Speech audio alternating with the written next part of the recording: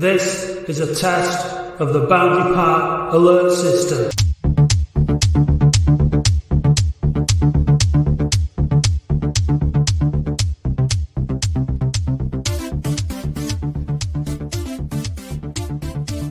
Hello and welcome to the Boundary Park alert system with me, Matt Dean. I feel like this morning an alarm clock should have gone off and what was the song? Was it They Say We're Young and We Both Know? It's Sonny and Cher, wasn't it? In Groundhog Day when the alarm clock goes off.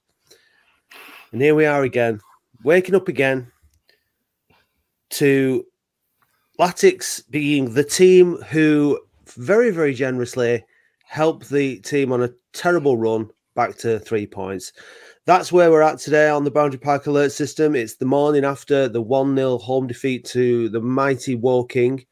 I'm joined, as always, by my man in the south. Last week, after his dinner with the Swiss ambassador, he's back. How are you, Andy? Yeah, it was lovely dinner. Yeah, 3 courses at the Swiss ambassador's gaff. He's always with these Ferrero Rocher. He's always spoiling you. Was it like that? No, it was nothing like that. My wife happened to be in Devon for the whole weekend, and so when the game was called off, I didn't fancy trying to battle recording this while having 2 kids running around at the same time. It was very simple. Right. Okay. Well, that's fair enough. It was good to get Binman's story of Latics and rugby. It was a nice bit of relief, really, wasn't it? Because it was something nice to talk about. There was no win, loss, or anything football related to talk about. It was a nice buffer to this week, really, I think. But the show must go on, and yesterday happened. So to talk about it, we have, as usual, a fan guest. Andy, you will do your fan guest introduction thing, if you please. Yeah.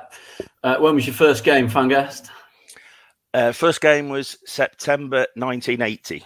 1-1 draw against Bolton. Going back away, innit? Going back away. Yeah, Mr. Google had to help me. I remember it vividly because my uncle took me. I was 7 years old, and he's a Bolton fan, and I was on his shoulders in the away end, on the Rochdale Road end, and I thought I was closer to the top of the floodlights than the pitch. So it scared the hell out of me for the first half, but I remember it vividly being 1-1, and I had to Google it, 1980. No, it's a long time ago. I've just got to interject here. I'm having to multitask. I've got the test match on. I'm dual screening while we're doing this, and Tom Hartley's just taken a 6th wicket. His Lancastrian on his test debut. We're 1 wicket away from winning. Anyway, for those cricket fans listening, that's quite exciting. That's cheered me up a bit from Latics anyway. Let's put it that way. What is your favourite Latics-related memory? Definitely the semi-final 1990. Footballing reasons, obviously. It was just a fantastic game. But I remember watching... What was the game before? Because it was on BBC. They streamed. They put both semi-finals on for the first time, didn't they? Was it Liverpool? Liverpool Palace in the morning. Yeah, that was it. And I remember one of the commentators doing Oldham down as usual, saying, "Well, there's no way they're going to follow. Oldham and United will follow it." Was it 4-3? I think because it was a cracking game. And I remember getting in the car, mum and dad driving down. So I'd have been 17 then, and going down to Manchester. It was like there was 3 teams because United were going down. All the Oldham fans were going down, obviously, as well. And then the City fans were there as well. And I thought, how many teams are playing in this game? And the whole city was just alive with that match. And then when it was 3-3, it was just the whole thing was amazing. Yeah, I remember going to the game with my mum and dad and getting to Moss Side. It's been a belting hot day, and then hearing that Palace had just won, and it was a fabulous day out. And that day was the blueprint for what became Sky Super Sunday. Sky got their Super Sunday idea from that day. Really? To play 2 games, morning, afternoon, Super Sunday. And it was from that particular set of fixtures that they came up with the concept. Who's your first favourite player then? Well, from that era, from 80s, from going 80 onwards, Roger Palmer. I was thinking Tommy Wright because he really stood out. And there's a couple of games he was brilliant. But Roger Palmer, I remember just hanging off, when I'd be 8 or 9, hanging off the fencing at the front, and he would just belt past like a thoroughbred racehorse. His eyes pulsating, and he used to run. He had that really sort of unique gait, didn't he? He sort of walked on his tiptoes, And when he thunder past, it was a bit like Penelope pit stop. You couldn't see his feet touching the ground. He was just lightning as he flew past. And then quite often stuck the ball in the goal from some ridiculous distance, or yeah, he was just amazing to watch. I just mesmerised by him. Yeah, my favourite player too, from the same era. And then give us a little unknown fact about yourself. So for a short period of time in 1984, I was the world's youngest qualified snooker referee. That's a good one. That is a good one. It didn't last very long because Dad wrote to the Guinness Book of Records to say, is this a record? And he said, well, we haven't got a category for that. And we only publish the book once a year. And by the time they published it, a girl from Southampton had beat me. So I've never told anyone that before. So that's her first. How old were you? I was 11. Can you reach the middle of a snooker table to put the balls back in place when you were 11? Well, that is the exact reason I had to wait, because I was ready to do that, the exam, when I was 10. But because I couldn't reach the blue spot, you have to have one foot on the floor, we waited. And that was the whole argument with this girl down south. We didn't think she could touch the blue spot. But it's gone. I'm over it. It's gone, yeah. So introduce yourself, fan guest, your name. So my name's Mike Proctor. Live in Saddleworth now, but grew up in Shaw in High Crompton. Welcome to the podcast, Mike. We should get a little bit of audio going. Who are you? Who are you? Before that bit, shouldn't we? So see if I get bored or I get a minute. Well, while you've got that, did you load up that bit of audio? I'll message you about. I did, yeah. Do you want to just play it now? Before you do, this is like we'll do a minor, because it's related to Mike. It's a minor early Latics mind here, slightly off piste. I've clipped 4 audio clips from games. See if you can name what games they're from. Adams caught fractionally offside. I would suggest that Oldham are winning about 90% of the 50-50 balls. Brilliant.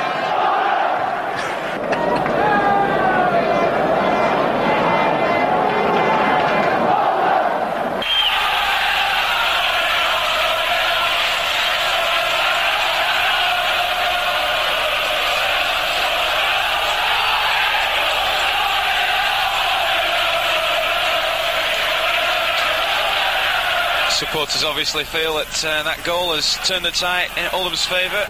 That's great. Can you name the 4 games that I've clipped those bit of audio from, and then we'll reveal why I've done it. Oh crikey, no idea, but yeah, that brings back some memories. That sound. Can you call any of them, Matt? The last one is obviously like it's the chanting going up, so it doesn't sound like sounds very loud, sounding like a whole ground singing it rather than just like an away end. So was that the last home game against Sheff Wednesday, maybe, or was it the Portman Road game? Or no, it's a good guess. So I'll go through the 4. The first 3 clips were of. And this is the reason Mike's on, is that a few episodes ago, I can't remember what it was, the other side of Christmas, I think, we mentioned the air horn. You know the modern day sort of fan base, and we have it with the Atleticos brilliantly, is they've got the drum, and the drum sort of gets everyone going, and then it's sort of choreographed singing and what have you. In the 80s, I vividly remember the air horn being the thing that kicked off a lot of the sort of noise on the terraces. And I clipped the first 3 clips. I had to go back and listen to some games and watch some games and find where the air horn was and just clip the audio. So the first 3 are from the Littlewoods Cup quarter-final at home against Southampton, the FA Cup semi-final at Main Road against United, the game that Mike talked about, the second one. The third one was the Littlewoods Cup semi-final against West Ham. And the fourth one, where everyone's singing going up, I anticipated that we might be on a good mood today. That actually was from the 1987 playoffs second leg at Boundary Park, just after Gary Williams had equalised against Leeds. Obviously, right. Wow. And obviously we didn't go up. So. Yeah. Yeah. Well, they would have all been home games because I wasn't allowed to go to away games, so I could have guessed they would have been 80s and all at home. But that is some dedication. Listening to that crowd noise, that's brilliant. Yeah, I thought because it happened. You know, in the 80s, if you remember, people would the air horn will be blown a couple of times a half minimum. So I didn't have to listen to much to find them. But yeah, so when we talked about that, the reason we invited you on, Mike, is you messaged to say, that was me. I had the air horn on the terraces, didn't you? Absolutely, and it'll teach me to send strange men messages on the internet, won't it? Because I was out walking the dog. It was the Rochdale game when you'd said about all the clowns on the pitch and messing about, and you mentioned the air horn, and I was like, that was my air horn. There was only me that had that for a while. I mean, I passed it on, and there were a couple of people when I went to uni in 91. That was when I stopped going regularly. But from 84 to 91, most home games, the air horn would be out. It's definitely one of those things that you remember clearly in your memories from the 80s, like being in the Chaddy end. That air horn coming from behind you somewhere, I remember it really, really well. It's just one of those things, along with some of the songs, a lot of which you can't repeat in 2023. It was great.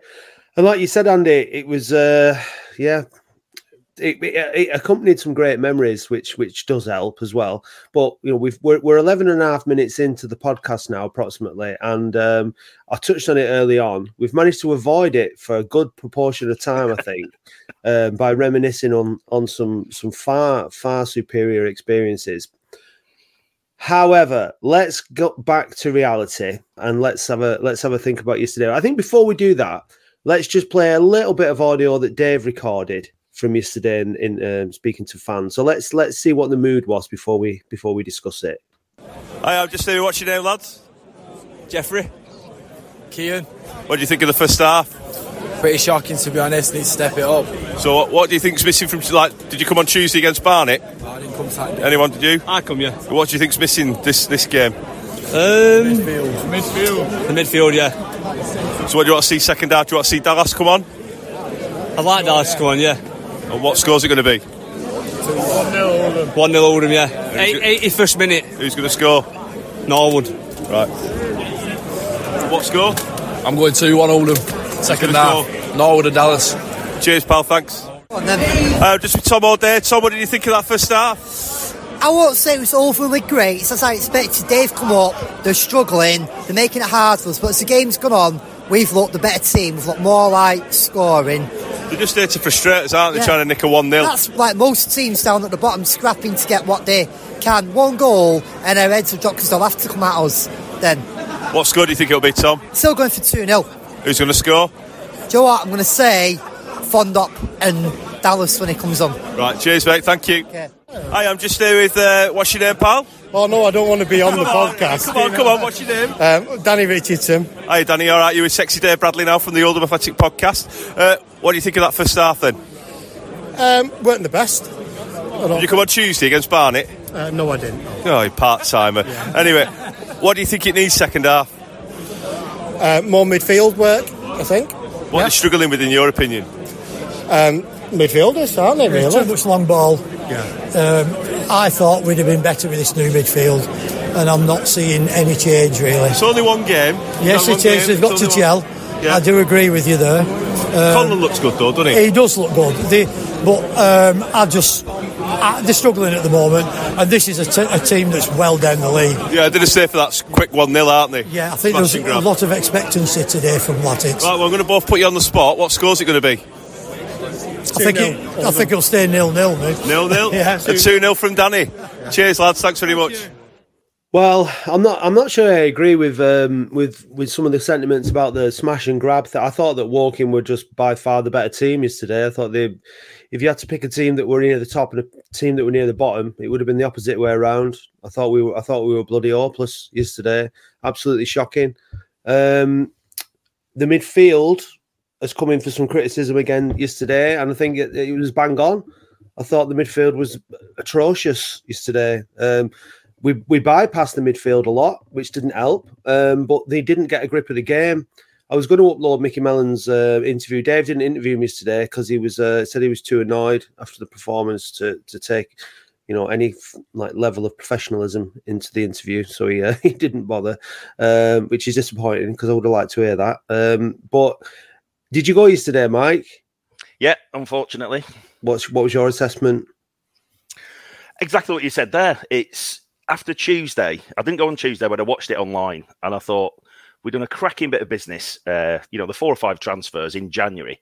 I thought that was fantastic. And I allowed myself to get excited thinking yesterday, finally, we're going to have a team near the bottom that we can, we've got our foot on the throat now of the playoffs. And now it's time to just go again. And just everyone had an off game.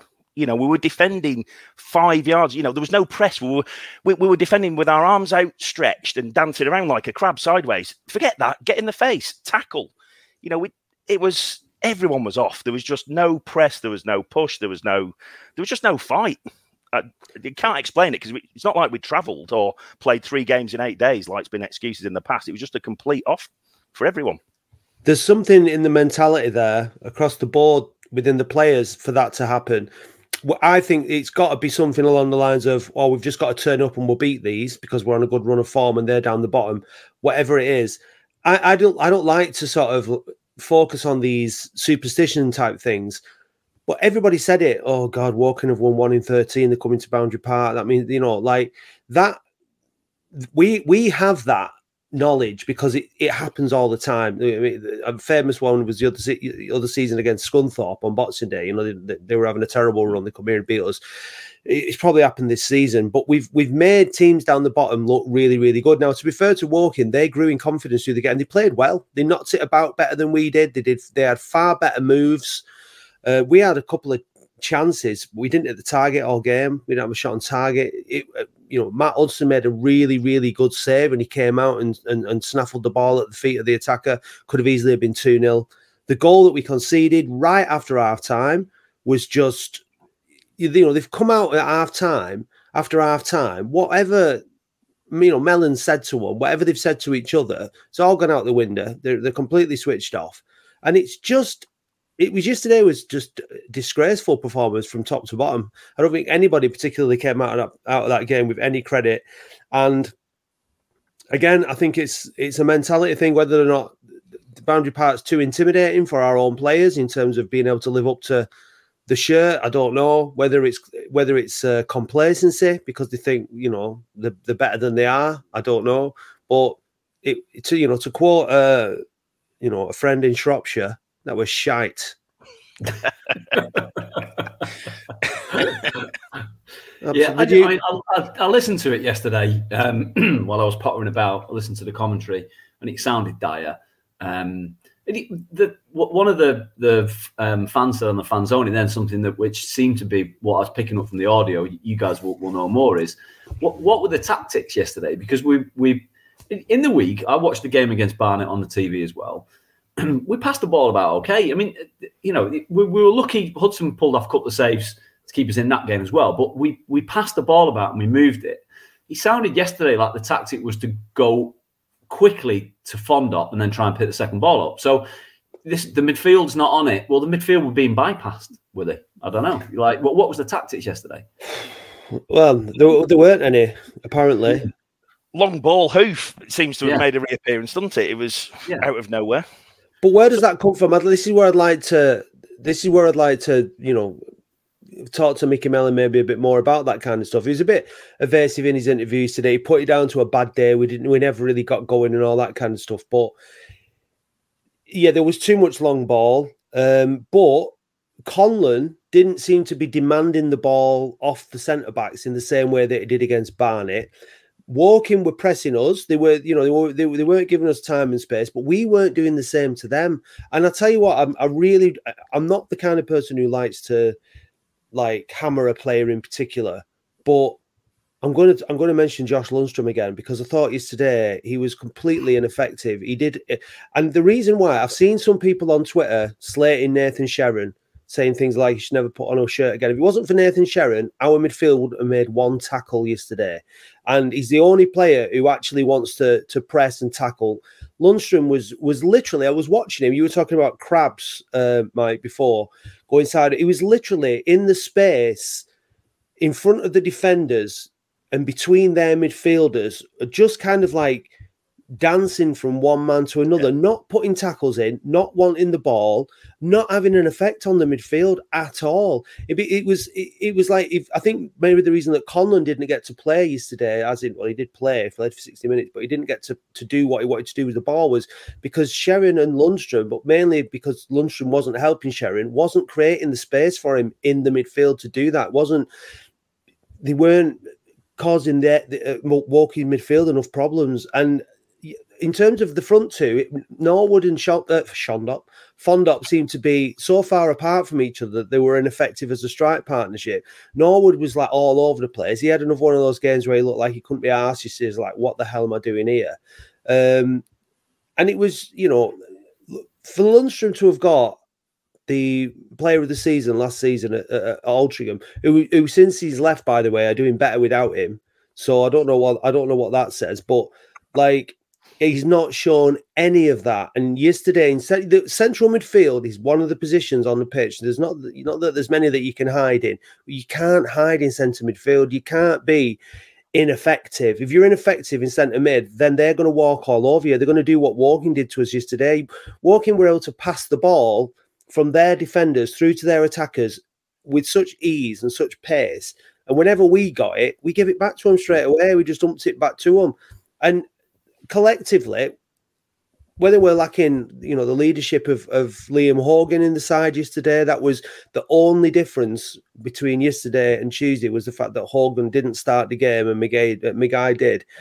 Whether that can have such an impact, I don't know, but it was the only difference. But the difference in the performance was absolutely chalk and cheese.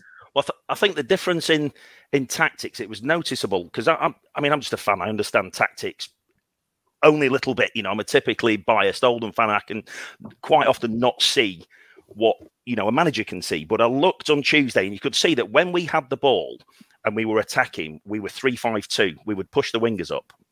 As soon as they got the ball, we dropped to 4-4-2. And I hadn't seen that before. And the effect that had on Tuesday, we were always a man over in midfield. We were going forward. We were pressing. That just didn't happen yesterday, to the point that we were just bypassing midfield. We were just hoofing it up, which, when Norwood's one of the shortest guys on the pitch, what's the point? Because even when he does control it, like in the Tuesday game, he was even too good for the referee to not get that third penalty. I mean, what a cracking touch. It's just annoying to watch and see them do that when they can all perform well and perform like Tuesday.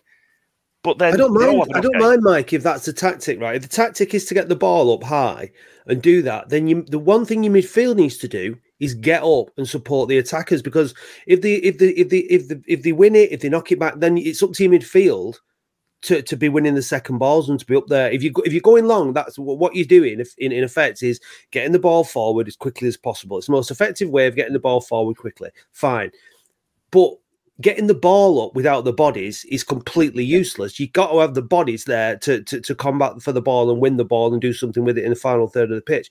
So whatever the tactics were yesterday, they didn't work. They were rubbish. Now, he changed the formation, didn't he? He brought Miguel off, and he brought Walker on, and Walker did all right. He looked like one of the players who actually wanted to get the ball and dribble and take people on and make something happen. I've been backing Mickey Mellon the whole time. I think he's doing a great job. I don't expect him to be able to turn it around overnight, in the same way that I didn't expect Unsworth to be able to turn it around overnight. I didn't think any manager is going to be able to turn around what we had at Latics overnight. So yesterday it was on the players, not on the manager. I think, like I said, Mellon's done really well since he's come in. He's got results, or the team have got results under him. At the end of the day, he's quick to praise the players and say, look, it was them that got the result. It was them that got the performance. Yesterday was like Dorking away, where we played the same. We were as ineffective at Dorking, but we managed to scrape a win. We were lucky that day against Dorking, really lucky. Yesterday we weren't lucky, and Woking deserved to take the 3 points. So I want Mickey Mellon to succeed, and I think he will. But I think his players have got to stop letting him down on games like yesterday. And we've said on this podcast over and over again that in games like this against the lower teams, that the players don't win their individual battles and they don't earn the right to play. And that's what happened again yesterday against Woking, a team down the bottom. We didn't earn the right to play. Mellon said it in his interview, and that's on them. And it's, you know, we go again on Saturday. We're away at Ebbsfleet on the telly. You know, we need a drastic improvement, don't we? Well, they're one of those teams. You know, the 3 games under Mickey Mellon where we've played teams in the bottom 4: Fylde, Ebbsfleet, and Woking, and they've all turned us over. And you're right. You're right. The thing you said at the start is it has to be attitude and it has to be a mental thing as opposed to anything else. Other than I was asking about the tactics. Why did we go long ball? Why didn't we just get it on the floor? It's not presumably not like we thought Woking were a better passing side than we could be necessarily. So no, but they were yesterday. They were yesterday, and they significantly so.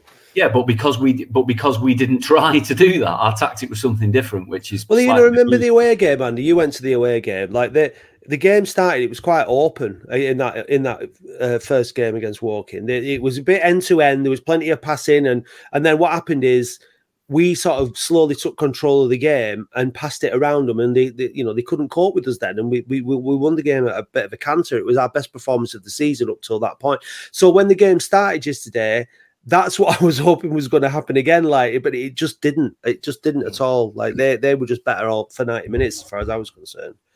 Yeah, it's definitely it's just I don't like you say it's a mental thing. I've said before, like there's like a cultural thing within an organization that, like, when new employees come in, they kind of sort of adopt the culture of the organization that they're in as opposed to changing it. It takes time to change. So even though we've got a lot of new players in again, we still sort of have a soft underbelly on these occasions and just get turned over. I mean, Mickey Mellon's done a remarkable job with the assets available to him in terms of points. Brilliant, absolutely superb to have got us right in the mix. Yeah, and I suspect we'll get a reaction. We owe Ebbsfleet one, so let's go and perform on Saturday on a telly, and then go on another little run where we pick up some wins. And we're just going to have to swallow the fact that every now and again we're going to get turned over by a Southern Leisure Centre, and then we'll have to start again, won't we? The thing that's always worrying for me is with these types of things is, if we can only go up in the playoffs because Chesterfield are untouchable for anybody really. So if we're going to go up in the playoffs, we're probably going to have to win 3 on the spin. Now we've just come off the back of 4 on the spin, so you could say we can do that. Like that, I think that's the only time this season we have though. So we're going to have to build up to the end of the season, hit some form because it's, you know, in a knockout it's an effect, and 3 knockout games you've got to win back to back. And we put one of these performances in, and that's your chance gone this season. So that's why it still feels like you'd hope we can get in the playoffs, but still odds against that we've probably got enough form at the minute at least to put those 3 back-to-back wins together. And ideally, what you want to be doing is trying to catch Barnet or Bromley to get that home semi-final tie, not having a quarter-final tie to deal with. And everybody lost yesterday. So the double infuriation, exactly. They all got beat. So if we'd have won yesterday, closed that gap, we still got to play Bromley at home. You know, you really are. You're putting that momentum together, and the players have let themselves down really, because we're not been able to do it. So yeah, it's just. I mean, I think everybody, because of the way that the Mickey Mellon has sort of dealt with it, and the way that we've sort of become harder to beat and put a string of wins together. Everybody was hoping that yesterday was the day that we turn the corner on not getting turned over at home against the Southern Leisure Centre. Yep. And it's doubly disappointing that we haven't still yet turned that corner, have we? There's still work. And I just desperately wanted to see, you know, I'm quite a visual person. I wanted to see those 5 green dots.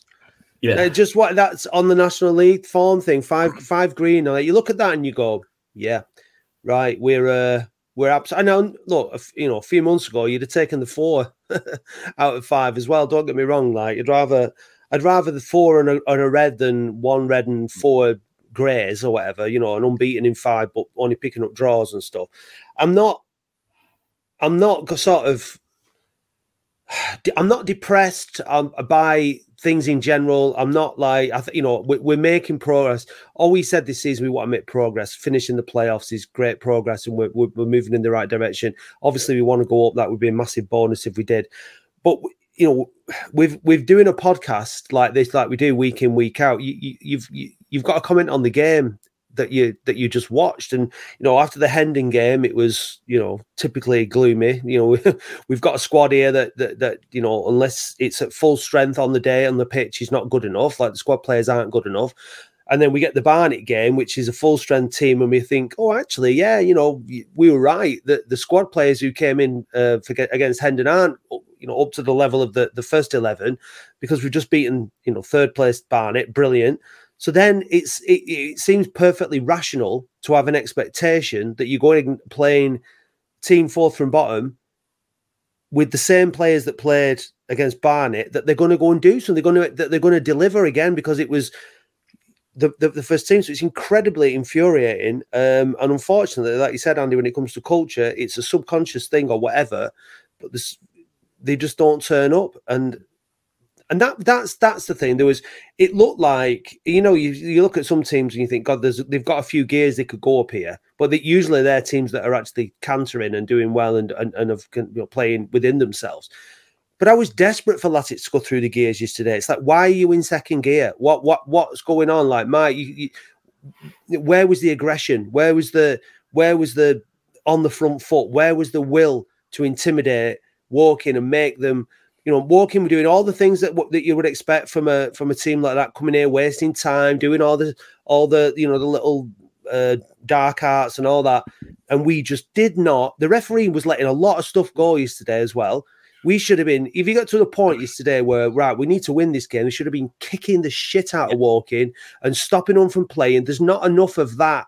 Well, it's interesting you say that, because I was chatting to the guys who go to the match within the pub afterwards. And do you remember that picture from was it early 80s when Vinnie Jones was literally picking up Gaza by his balls? Yeah. Really iconic picture. Now, early on, the ref let things go.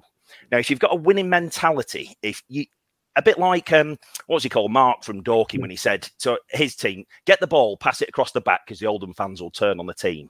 That's a winning mentality, finding a way to win. Now, who in that team can go and pick someone up by the balls when the ref's not looking? That's what we need. We need John Sheridan stamping on people's feet and having a little dig in the ribs, finding a way to win.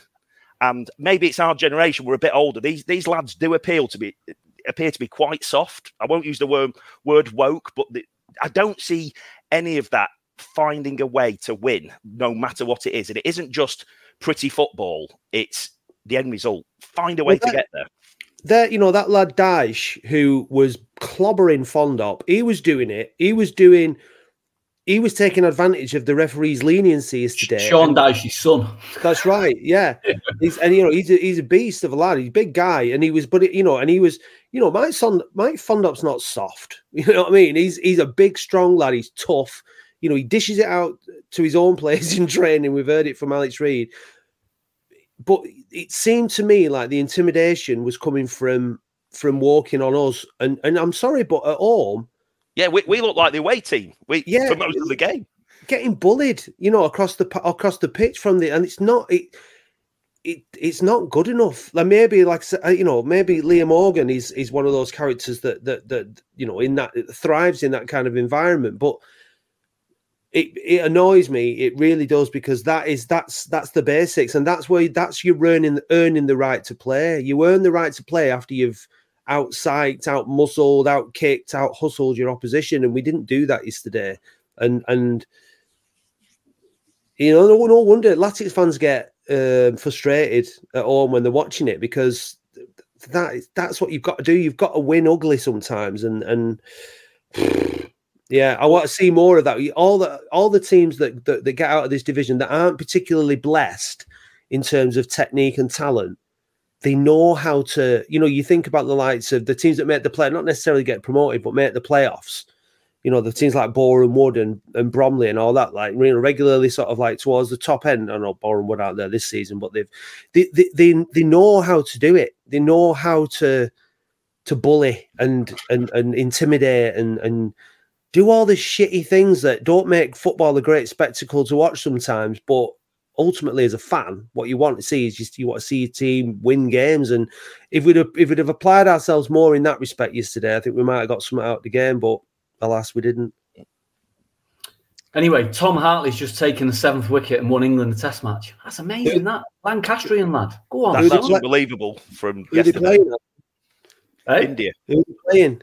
In India. They've only lost 3 Test matches in 10 years in their own country, so it's a hell of a result. Anyway, for cricket fans listening, superb. Yeah, it's cheered me up. I don't follow cricket, as you know, because obviously I didn't even know they were playing. But like, it sounds a bit like England cricket are a bit like they're either really, really good or they're really, really bad.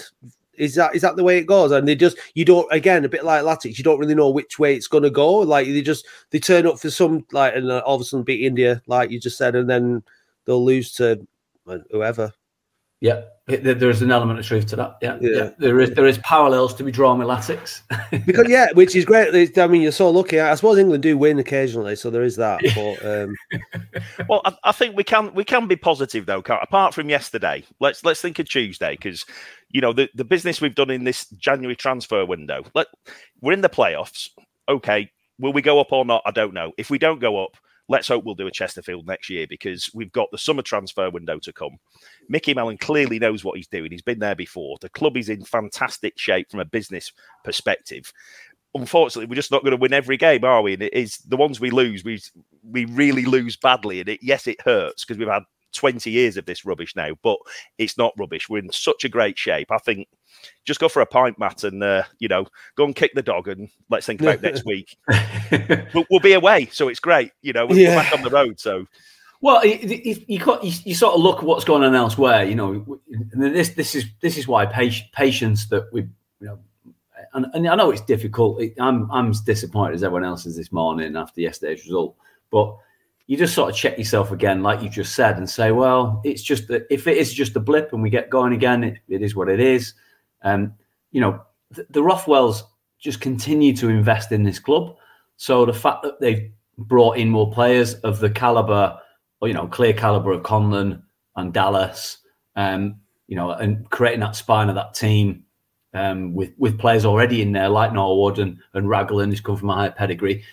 They're building something for the future, and you can see that the club is on an upward trajectory. It's just not exponentially fast. It's gonna take time to build, and so you just got to be calm. So you look around the country and see what's going on at other places like Reading and Swindon. Even we covered Swindon season before last when they got rid of Lee Power, their terrible owner, and they got a new owner in, and it looks like their new owner is just as bad as the last one.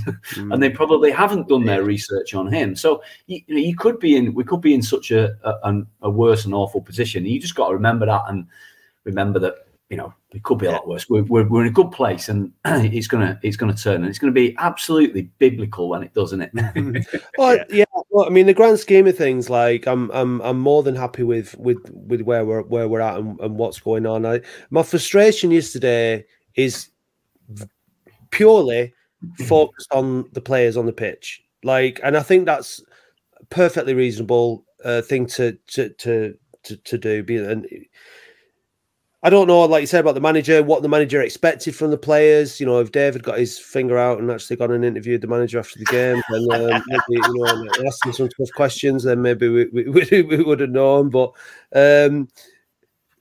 we don't know what the manager, how he wanted them to play yesterday. I don't think you go from play. When we've been at our most effective this season, we've actually when we've actually played well, we have looked composed and passed the ball around. Like when we went down to Woking and we got a win, and against Bromley, we sort of took the sting out of the opposition. Like when we've played badly and when we've let other teams in, it's when we revert to type of that just giving the opposition the ball back. And so, you didn't score with that opportunity there, but we'll give you the ball back now. You can build up again and have another go, and then when you lose the ball, we'll give it you back again, and you can do that again. And we'll just defend for 90 minutes while you have a go. Occasionally break forward, and you've got to keep the ball during the game if you're going to do something. Like you've got to be effective with the ball. You've got to take the sting out of the game. You've got to frustrate the opposition, and we didn't do it. And the only people we managed to frustrate was the home crowd at Boundary Park again, who've managed to sit through too many games like that this season. So the message is to the players, like, you've got to show up at Boundary Park. Like you were lucky against Dorking, one of those green splodges on the table. Could have easily been grey or red. They've got to turn up and they've got to show us. And that midfield has got to start dominating games of football. It's got to start putting its stamp on it on the game, and it's got to start linking up with the forwards properly. It's got to start providing the forwards with passes, with through balls to run onto. We've got to, like yesterday. What about that cross from Sanchdev? Like, really good ball across the box that went behind 3 of our players in the first half. That was a great opportunity. We have to take them. Kitchen had a few shots, and Dallas skied one into Chaddy end, and I can cope with the odd player having an off day at the office and not taking chances. Sherrin had one which I don't know what he was doing. He either scores worldies or he's miles off in his Sherrin when he has a go. But it was on them yesterday. They're going to have a good look at themselves this week in training and work hard and put it right next week. And they've got to start winning at Boundary Park if we want to get as high at the table as possible. I think that, now we've filled the gaps. We've been crying out for the right back, sent a growler in midfield. Now we've signed the players we have. I think the one thing we miss, or a successful team always has, is I think we've got a great manager at the moment, but we haven't got a leader on the pitch that is the playing version of the manager. Like if you think of Mike Milligan, when he was captain, with Joe Roll, they were almost like telepathic. Or, I hate to say it, but Roy Keane and Ferguson, absolutely hate to say it, but that partnership where someone on the pitch can get hold of the youngsters and say, get a grip, get the ball on the floor and pass it forward, or whatever it is. We miss that, and it's almost like when one has an off day, they all have an off day, and there's no one there to, if Norwood is sulking around up front because he's not getting the opportunities or the service he needs, there's no one there. There's no one that can bang the heads. John Sheridan, let's go back in the time machine and sign him again. That's what we need. Even when he couldn't run and he just went round in the centre of the midfield circle, he still bossed the game. He still controlled it and up the tempo or down the tempo. He just added that layer of leadership where we don't seem to have at the moment. Well, I'm hoping Tom Conlon turns into that sort of player. He looks like he's got that sort of pedigree. He's captained Port Vale before, so. Yeah, I agree with you. It does need, and Liam Hogan to a degree does that. From maybe we did miss Liam, and he wasn't there yesterday. Yeah, he's not the most gifted footballer, but maybe his leadership skills at this level are actually worth quite a lot of merit in the side, and that's why he's been regularly picked. It'd be interesting to see whether he should say his contract runs at the end of the year. I guess it would depend what division we're in, but I think Ragley's starting to sort of become a bit more of a presence, isn't he, at centre half? And I think when you look at next season with Hudson, Hudson, to be fair, he's turning out to be a really good goalkeeper. Yeah. Hudson, Raglan and Hobson. I would need to see a bit more of that leadership from Hobson, I think, but he's still quite young.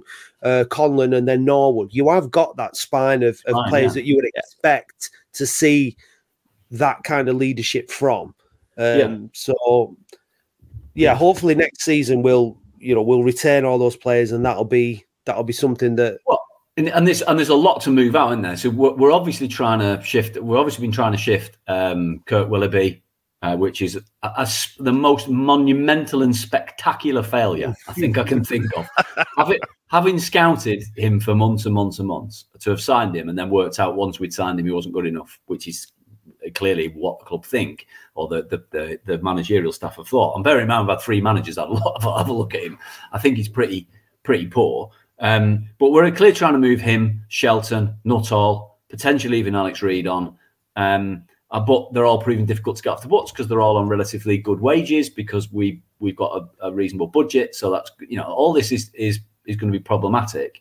I mean, there was rumours that Halifax are very close to signing Mark Shelton, but obviously severance packages are not able to agree.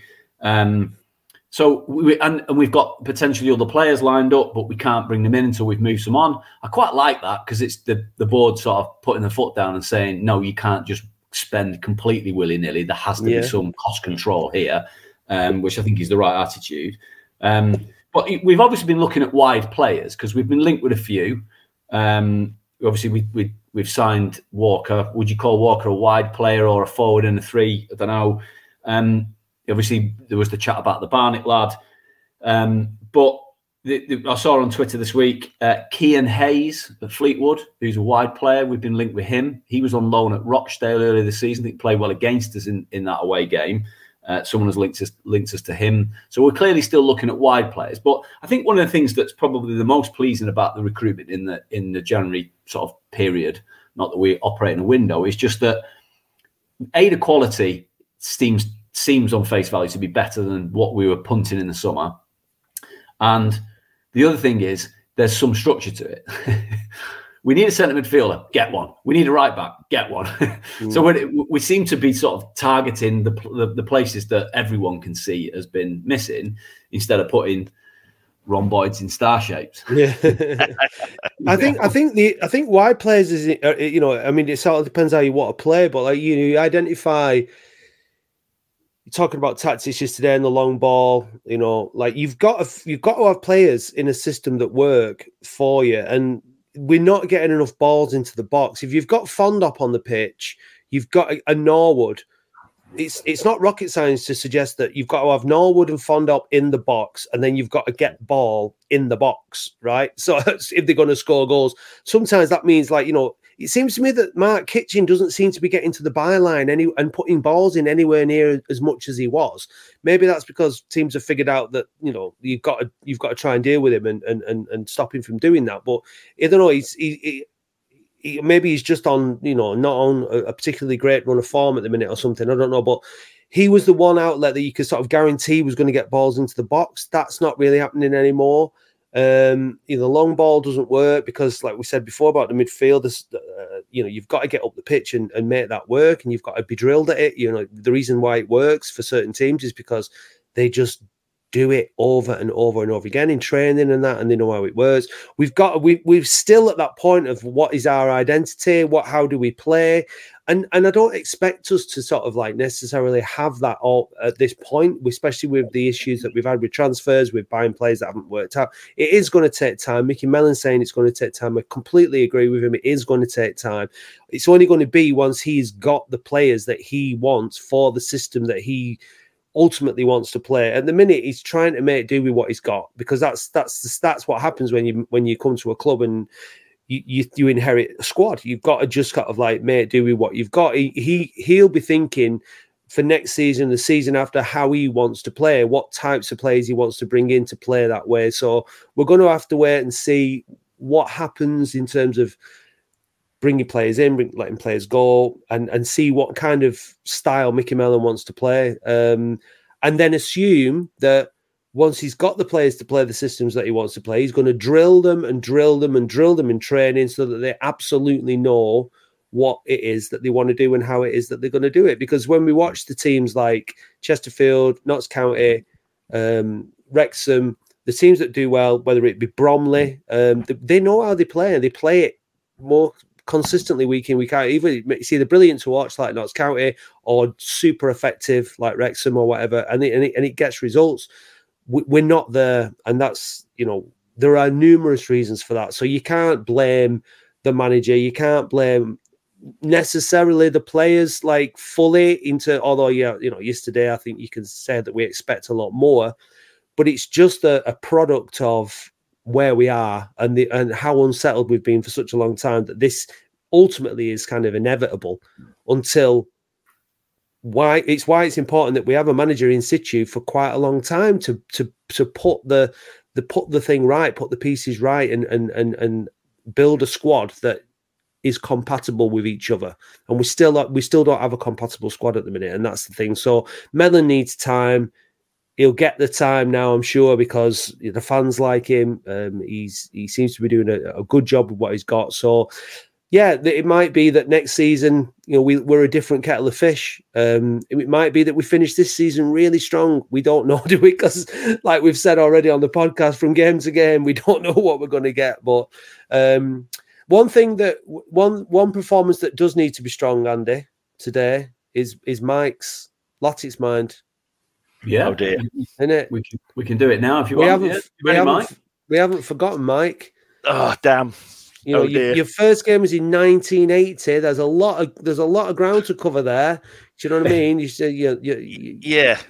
I mean, the last 15 years don't really count, do they? Because yeah, they were the last 15 years, and everything before that I've sort of forgotten. But apart from that, I'm hoping to smack it out the park with one. I mean, that'll, absolutely. Well, they're only easy if you know them, so maybe you'll know some. So, right, good luck. Here we go with the new Latics Mine theme supplied by my mate Matt Berry. So thanks for that, Matt. Here we go.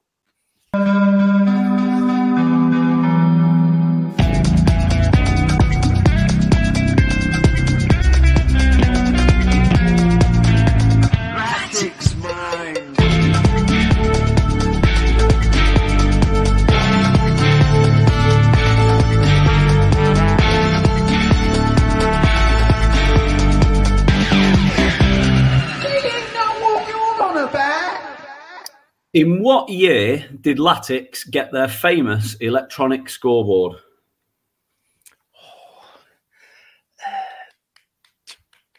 '89. Correct. Yes. Who knocked Latics out of the FA Cup in 2018-19? Doncaster. Correct. Oh, can we finish? Not counting caretaker or interim, how many permanent managerial appointments have Latics had since Joe Royal left in 1994? Oh, God.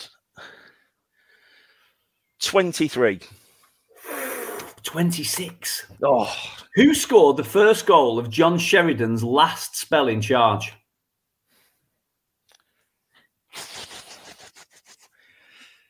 Pass. Whose squad number was number 9 in Latics' last Premier League season of 93-94? Andy Ritchie. Wrong. It was Ian Olney. How many consecutive games did Latics win during their 1973-74 third division title win? 10. Correct. Which player signed as a defender arrived from Everton in March 1988?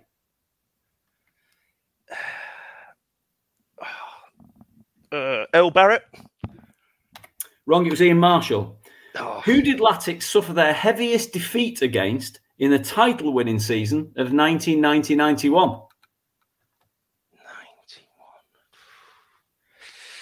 Pass. Who knocked Latics out of the FA Cup in 2021-22? 21. Ipswich. Correct. Andy Ritchie scored 20 or more goals in both... Start it or finish. Andy Ritchie scored 20 goals in all competitions in 87-88 and 89-90. Which other player achieved the same feat in both seasons? Roger Palmer. Correct. Yes. Top work, that. That's unheard of. I'm never coming on again. Not that he'll invite me, but I'm never coming back. That's, 5. That is a very, very good score, that, mate.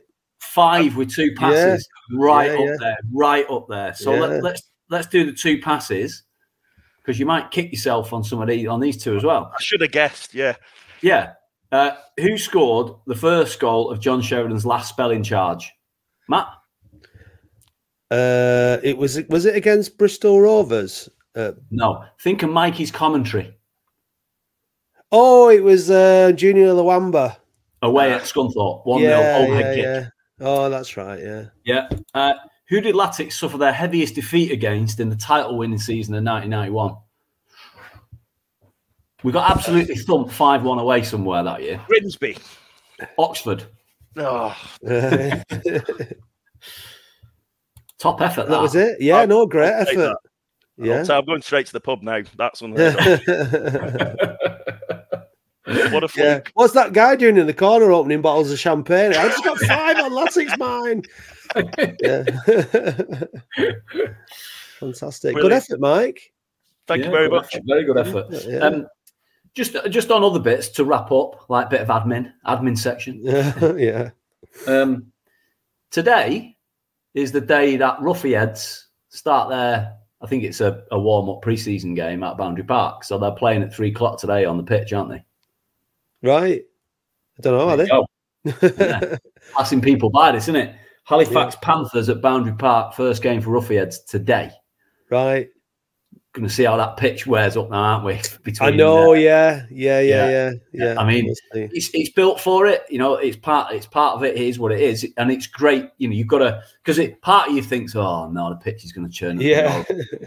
But then part of you remembers that it's use of Boundary Park 12 months a year, and that's a great thing, and revenue for the club. Yeah, and we want the club to have both a successful football team and a successful rugby league team, don't we? So that's all part of it, isn't it? So, well, I'm no rugby league fan to be honest, but if I've sort of had a little look to see what's going on. Apparently, we're you know, I say we. Latics, you know, Oldham. Roughheads are looking favourites to get promoted because they've signed a lot of players with Super League experience, and obviously they're going to try and push to get in there with the facilities at Boundary Park. Then it's going to be interesting to see how that goes. And they've got Sean Long, who obviously is someone that everyone will know, even if you're not a rugby league fan, who's pretty famous rugby league player. He's the coach. So you know, best of luck to them. You'd think normally, wouldn't you, if And when Wigan and Huddersfield, and I think the Hull do it as well, where the rugby league team play at the same ground as a football ground, I think they alternate the home and away games to make sure that the pitch is only used once a weekend, I think. So I sort of scratched my head a bit. Where I was like, well, hang on a minute, we're at home the day before they're playing. That's 2 days on the bounce it's going to be used. You're like, wow. Well, hopefully that won't be going on in the season, because that'll be harder for the ground staff, presumably. Yeah. And then did you see Worthing FC? I've got to don my hat to Worthing FC. They signed Dylan Fage in the week, who scored on his debut, bless him. But they dug out Paddy questioning Mo at Royton Cricket Club in the fans forum in 2009. I thought that was brilliant to have done that research. Quality. I mean, it makes you wonder how they actually came up with that, didn't they? Where they found it from. I mean, that's. It was very, very good. They must. It makes you feel that they must have been aware of it already. Maybe there's a Latics fan working at Worthing. Possibly. Although I have heard this when I've talked to other clubs, like podcasts at other clubs, when I've had a chat to them and stuff. They say that if our hashtag is particularly virulent, is probably the word. There's a lot of content on our hashtag. Whereas on other clubs' hashtags, if you ever go and look, it's actually quite banal or pretty placid stuff. And we're absolutely on our hashtag, it lights up. So I suspect that if you're a general football fan, you probably come into contact with some Latics fan going on about some nonsense at some point, and they've probably found it that way. Yeah. But, you know, I mean, he's moved around a bit now. I mean, it's interesting because he was at, I think the last club I remember him being at was he at Ratcliffe or... He did 5 minutes at Macclesfield. They binned him off. Yeah. Then he went to St Albans City, so down here. All right, so he's heading down south, yeah. And he's had his contract cancelled there by mutual consent to go and slide for Worthing. But I mean, I should point out, I think Worthing are second in National League South.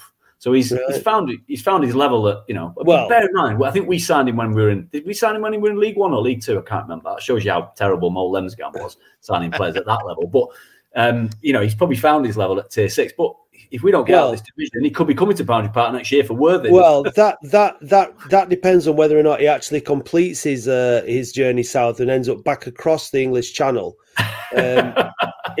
playing in League 4 in France or whatever it is. You know what I mean? So well, best of luck to him anyway. You know, I mean, at the end of the day, he was always doing his best, wasn't he? So him and countless others. So best of luck to him.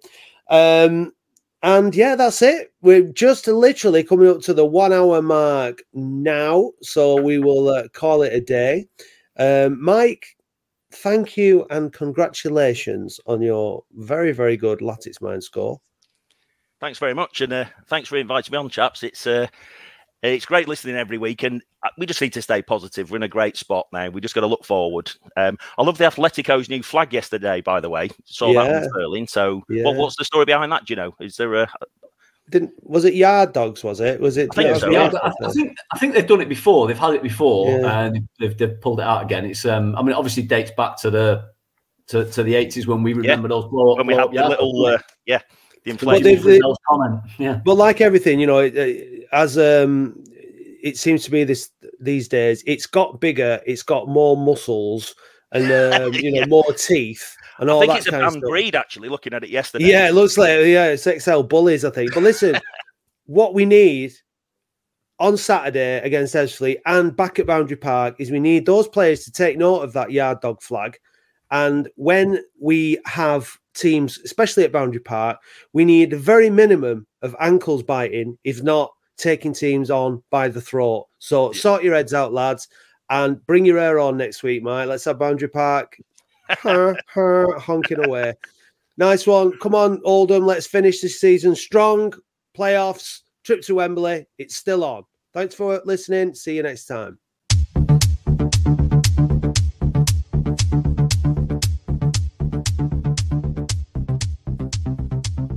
Thank you for listening to the Boundary Park Alert System, a QPod production hosted and produced weekly by Matt Dean, Andy Halliwell and Dave Bradley. QPod is Oldham's only dedicated podcast production company, and if you'd like to learn more about how podcasting can help take your brand to the next level, visit kupod.co.uk. A huge thank you goes to all those people who subscribe to the podcast on Spotify. We really appreciate you all. Please visit oafcpodcast.co.uk and click Be a Supporter or find the link in the show notes if you'd like to help us fund the show. It's only $2.99 per month to subscribe, but if you'd rather make a one-off donation, please visit buymeacoffee.com/OAFC podcast or click the link on our website. Don't miss the Latics football phone-in every Wednesday live from 8:30pm. Please visit youtube.com/@OAFC podcast and do hit subscribe while you are there. You can also follow and interact with us on Facebook, Twitter, Instagram and TikTok @OAFC podcast. Big thanks go to Eileen Finnegan for writing our excellent weekly blog, which we encourage you to read on our website every Saturday morning, and also to Paul Prendergast for providing us with all the Latics Mind questions. The title music for the show is by Manchester DJ and producer Starion, and for more information visit bandcamp.com/Red Laser Records. If you'd like to be a guest or contribute to the show, we would love to hear from you. Until then, see you next time.